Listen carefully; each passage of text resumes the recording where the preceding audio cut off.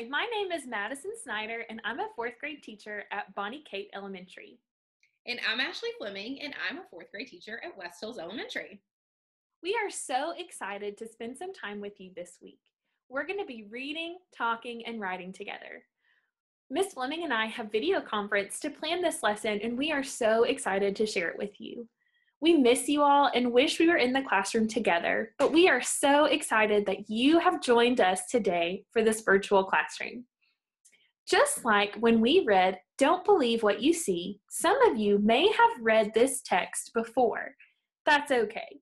We can read this text together with a new purpose. It will help us gain new information and help us become stronger, more fluent readers.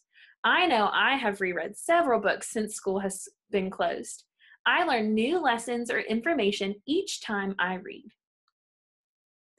If this video is hard to understand, feel free to turn the closed captions on, adjust the speed of the video, pause and re-watch again, or pause and discuss with someone in your home. Friends, we've been working so hard to solve some mysteries and we need some more help. For the last 2 weeks, we've discussed mysteries and puzzles by looking at natural and man-made optical illusions. We're going to use those same sleuth skills we've been talking about with this new text today. Will you continue to help us by being the best sleuths around? Remember, to be a good sleuth, you need to gather evidence, ask questions, make your case, and prove it. We're going to be doing each of these things to help us answer the question, why do animals behave the way they do? We will read closely to gather specific text evidence to help us answer that question. We will ask questions to help us dig deeper into the text. We will support our claims or case by using the evidence from the text. And finally, we will work to prove it by presenting our evidence and claims in a clear way. Want to help us solve this mystery? My first question is, what do animals have to do with mysteries and puzzles? That's a great question, Miss Snyder. So like Miss Snyder said, today we're going to take a look at this passage, Becoming an Animal Expert. What do you already know about an expert? What are some things you think you must do to become an expert? An expert is someone who knows a lot about a topic. Your school librarian is an expert on books, meaning she knows a lot about books. Take a look at the photographs the author has used to help us understand what an expert is or sees each day at work. Again, this unit is focused on information about why animals behave the way they do. I wonder how this text could relate back to this. I wonder how being an animal expert relates to solving mysteries or puzzles. Let's revisit this at the end of our passage. Feel free to annotate or highlight the text as we are learning today. One of the strategies that we want you to keep in mind as we read through the text is how we can use our knowledge of suffixes to better understand unfamiliar words. You may have previously learned a few suffixes that mean someone who. Some of these suffixes were ist, er, or, even ian. And when they're added to the end of a base word, we know that it means someone who does something. For example, an artist is someone who does art. Or a teacher is someone who teaches. So keep your eyes open for these suffixes in the text. Let's read the first 2 paragraphs together. Do you like animals? Are you curious about why they do the things they do? If you answered yes to these questions, you might make a good scientist someday. There are many scientists who specialize in the study of animal behavior. These scientists go by many names: doctor, curator, researcher, trainer, zoologist, biologist, and veterinarian, just to name a few. Let's go back to this first paragraph. Why does the author start with questions? Perhaps the author is trying to persuade us to become animal experts. In the second paragraph, the author mentions some jobs that the scientists can have if they study animal behaviors. What were some of those examples he listed?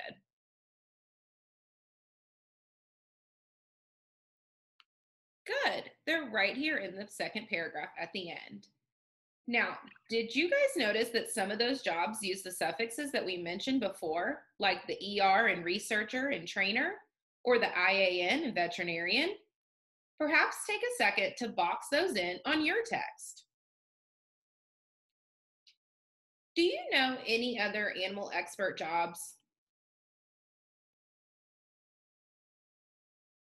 As I read this paragraph, I thought about how some of these jobs sound familiar, while others don't. Perhaps put a question mark by one of the jobs that isn't familiar to you. I'm going to make sure to read closely to see if the author gives me more information about some of these jobs further in the text. Keep in mind as we read the next few paragraphs that we can sometimes make inferences based on the information that the author is giving us and our prior knowledge. As we continue reading, I want you to think about what new information we are given about animal experts. Go ahead and read paragraph 3 aloud or to yourself.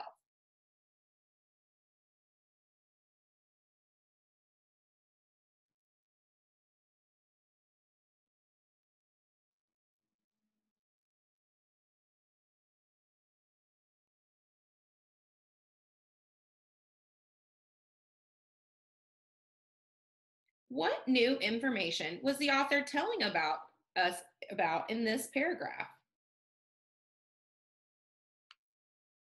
Right. You might have said that he was talking about becoming an animal behavior scientist, and that you have to go right to college. Go ahead and take a minute to find the details that tell more about what you must do while you're in college.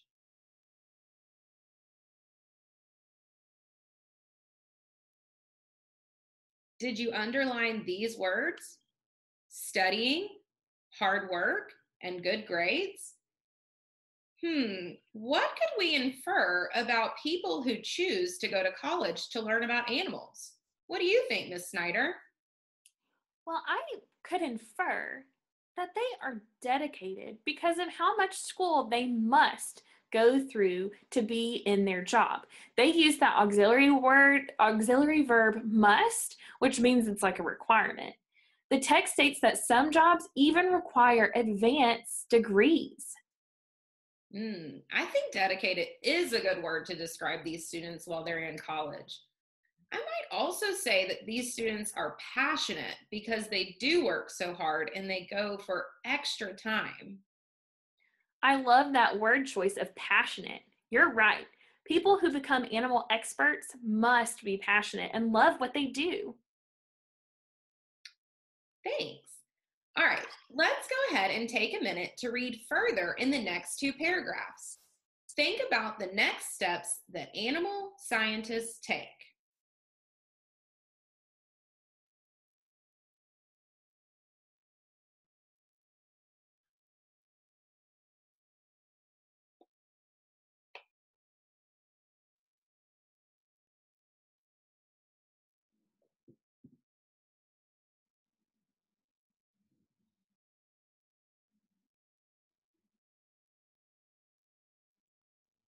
So, what are your choices or next steps to becoming an animal expert? Let's underline them in the passage together. One of them was that we could become a professor. A professor teaches others about animals or maybe even teaches future animal experts. Let's also underline where it says that you can research animals and teach classes. I think if you're going to research animals, that there are some things that you might have to research about the specific animals. This is a good science connection here. A lot of scientists have to study different behaviors, which kind of goes back to our essential question.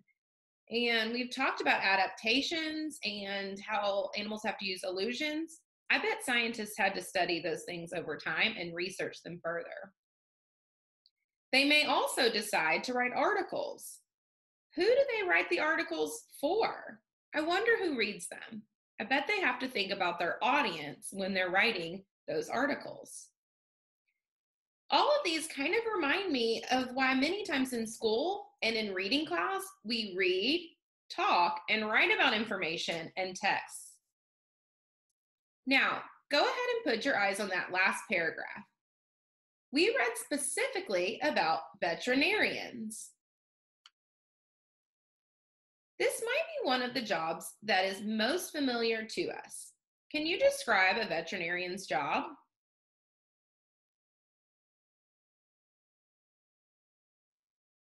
If you are unsure of how to describe a veterinarian, the author does a great job right here in the text.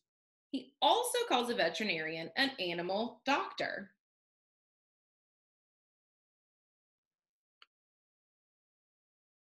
Let's go ahead and read the last paragraphs of this passage. You may read them aloud or to yourself. Read carefully to find out more specific information about where animal scientists might work, and even some that have become famous for their work. Then we'll come back together to discuss them.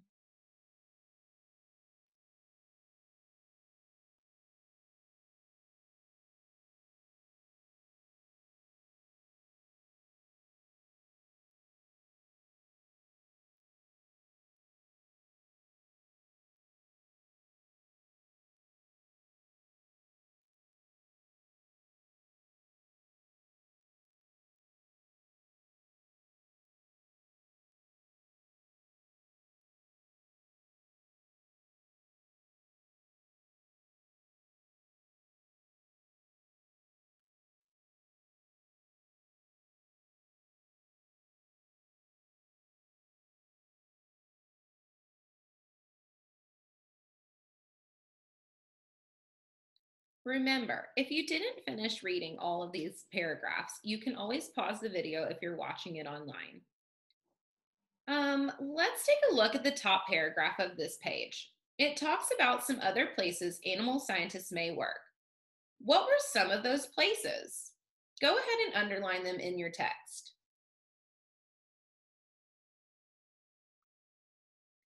You may have visited some of these places, or you might have read about them, watched a video about them, or learned about them in another way.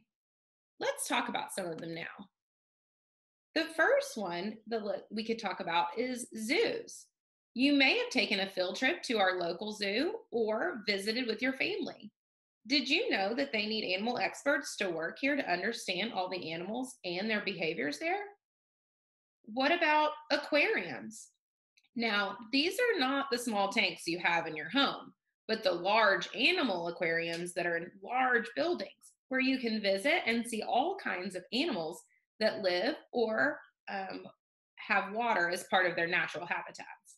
I know we have a Ripley's Aquarium close by in Gatlinburg, or I have visited one close by in Chattanooga that was quite large and had a lot of large animals. I think there's even one in Atlanta that's close. What about those nature preserves? Do you know anything about those, Miss Snyder? Yeah, these might be the least familiar to you, but we actually have several close by.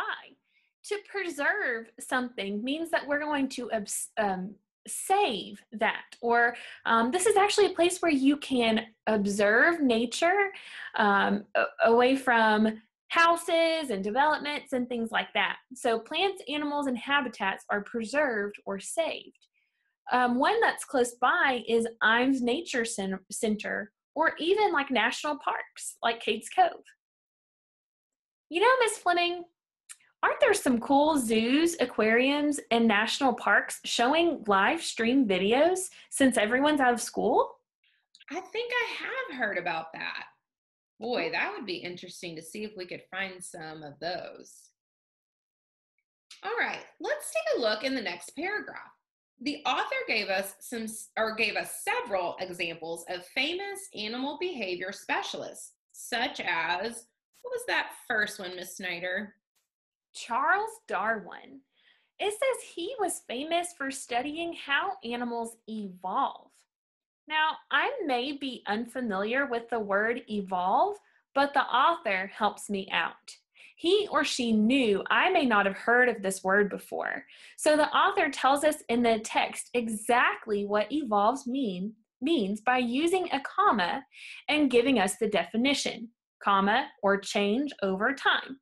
So evolve means or a change over time. Good. I also read next about Rachel Carson. She was a famous ecologist. What word do you think of when you hear that, ecologist? What other words do you know that have ECO in them? I thought about ecosystems, and actually, when I researched it, an ecologist studies how animals interact with their environment. Think about food webs that you have created in science class. She is also a famous marine biologist. Marine would be water life, bio means life, and ology means the study of life. So she studies the life of these water animals. Who do we read about next? Next, we read about Jane Goodall. She is a famous animal behavior scientist who studied chimpanzees in Africa. What kind of things do you think she studied or observed? Since she is an animal behavior scientist, she must be observing how they interact with one another or how they act on their own. Oh, that sounds a lot like that essential question we talked about. The last one we read about was Steve Irwin.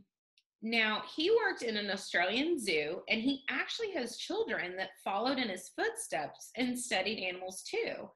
They even continued to give lectures and conduct interviews on the importance of taking care of wildlife. Man, Miss Fleming, wouldn't it be fun to further research some of these people? Yeah, I definitely think so. Well, looking back at the last paragraph, we see the author's purpose just like in the first paragraph. It seems as though he is persuading us to perhaps become animal experts and make some new discoveries. Now, when I read the last paragraph, this phrase right here, making new discoveries, makes me think back to our essential question. Why do animals behave the way they do? What connection does this make you think of? I thought about how hard it is for animals to communicate with humans and how we can't always understand their behaviors unless we take the time to study and observe them, like so many of these scientists that we read about do. I can't wait to see what more information you and I find about these many types of animal scientists. After the passage, we see a few sleuth work activities. Ms. Snyder and I have embedded these activities as well as others into a tic-tac-toe board. We're going to go through the board quickly together to explain some exciting extensions you can do with this text and topic. All right, guys, so throughout the lesson, Ms. Fleming and I kind of mentioned some activities, some ideas that you could possibly do with this text. Now, this tic-tac-toe board will be in the KCS at Home packet as a tic-tac-toe board.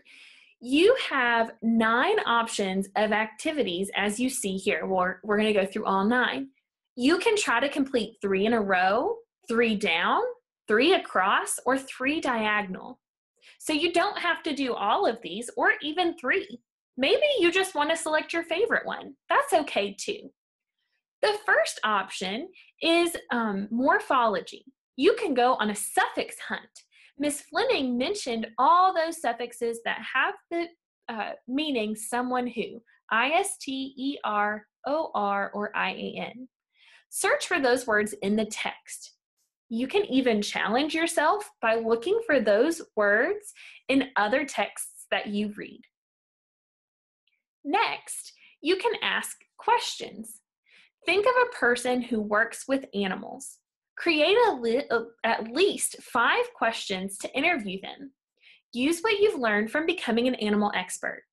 You can challenge yourself by having someone in your home pretend to interview you, the animal expert, using your own questions. Next, we can do a noun hunt. Remember, a noun is a person, place, thing, or idea. You can sort them into common and proper nouns, and you can even challenge yourself by finding any pronouns or nouns that replace nouns and identify who or what they are replacing. The next 3 activities on your tic-tac-toe board are making your case. This is where we're going to create a paragraph that is more centered on an opinion. Last week we worked on a summary, so this is a little bit of a change, but you can still use some of those same ideas. Create a paragraph about your opinion on whether you think you would make a good animal behavior scientist one day. You can gather some of the evidence from your passage that we read today to support your opinion. Remember, you may have had a graphic organizer in class that you use for opinion writing, like the Oreo: opinion, reasons, evidence, and opinion again. This just helps us keep some organization to our paragraph. You also could just create the graphic organizer and add in those and maybe work on a paragraph later. Try to share it with someone in your home. The next activity is a prove it activity. Reread paragraph 7 and choose one of the famous animal behavior specialists to research with an adult. Create a visual or poster of what you've learned. When you're going on to do your research, remember to check back to the KCS at home page, or maybe your school's library and media page for some search engines. The last activity on this row is also a prove it activity where you can summarize. You can make an inference, just like Ms. Snyder and I modeled in the passage, about what kind of person would become an animal expert. Remember to use that text evidence to support your inference in your paragraph. And finally, in the last row, we can do some research. We mentioned when we were reading that several zoos offer video streams of their animals. So there are some listed there, and there are plenty others that you can find. You can watch some animals and make observations about their behaviors and habitats. Then you can make your case. You can record yourself using someone's phone, iPad, computer, and advertise animal experts and maybe try to persuade others to become animal experts just like our passage did. They tried to get us to want to become animal experts. And finally, we have a science connection we can do. Paragraph 7 states, these scientists understood and continue to understand that all living creatures are linked together on our planet. That made us think of food webs. So you can create a food web that contains an animal you have read about recently. Be sure to include at least 5 examples. Now remember, you can do 1, you can do a tic-tac-toe, 3 in a row, but we're going to be doing this for 2 weeks. So you've got plenty of time and lots of options. Thank you so much again for joining us at KCS at Home. Be sure to visit the KCS resource page or your school's library and media page to help you. Today we have read to answer the question, why do animals behave the way they do? We've learned how you can become an animal expert. Then you will be able to explain why animals behave the way they do. There are several jobs we can work toward to explain animal behaviors. You guys are doing such a great job working along with us as we all learn together to review materials.